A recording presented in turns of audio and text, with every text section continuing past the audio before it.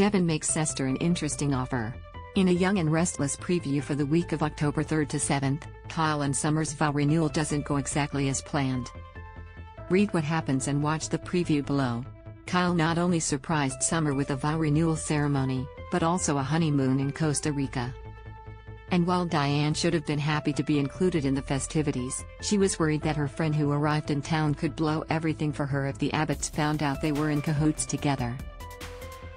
Coming up, Kyle and Summer kiss at the vow renewal ceremony and everyone applauds.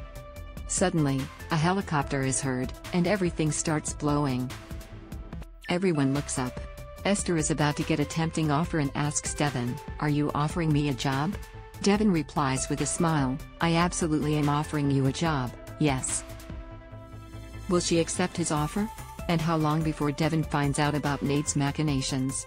Audra, who has been very clear in her flirtations with Nate, suggested to him that they go check out the new club in town together.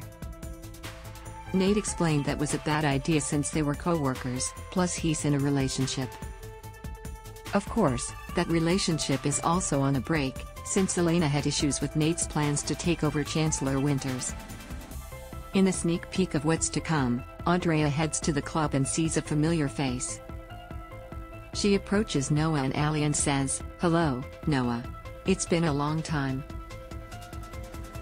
Noah looks shook. It's clear these two have a history together.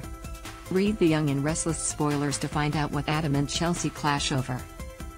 Check out our photo of the best and worst of soaps 2022 so far.